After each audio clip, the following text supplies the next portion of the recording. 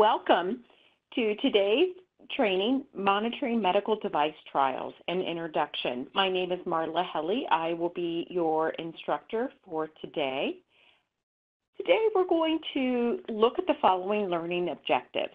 We're going to describe the purpose for monitoring device studies.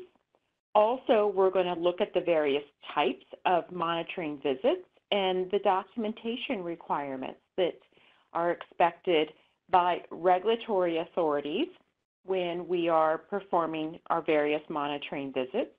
We're going to also explore both the role and responsibility that the monitor or CRA has for each type of monitoring visit that we perform. We're also going to discuss the meaning of both the protocol and regulatory or good clinical practice compliance.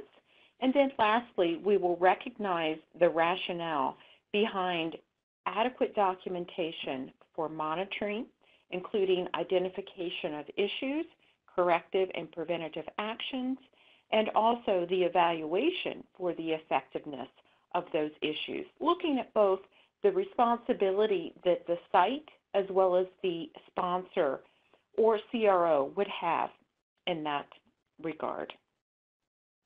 So the purpose for monitoring device studies.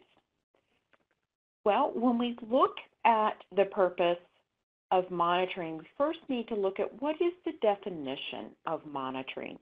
And we can look at what ICH has as the definition of monitoring, which is the act of overseeing the progress of the clinical trial itself, and to ensure that it's conducted, recorded, and reported in accordance with the protocol, our standard operating procedures, good clinical practice, and the applicable regulatory requirements. And we know that monitoring is deeply rooted not only in our regulations, but our laws. We need to look at also the purpose for monitoring is to ensure that we are protecting our subjects that are participating in the clinical trial. Our subjects, both safety, well-being, and then also our integrity of our data needs to be ensured while we go out and monitor. Who is it that is going to be doing the monitoring? Well, it will be our clinical research associate or our monitor. These terms are often used interchangeably. We know that CRAs can be stationed either in a field-based role or a hybrid position where they could be in-house and then go out and do monitoring visits or work solely in-house as CRAs. The CRA is going to be designated either by the sponsor of that study or through the clinical research team, so that this could also be selected by, say, the CRO, Contract Research Associate Organization, to monitor the trial. And we know that monitoring is more than just going out and reviewing the data.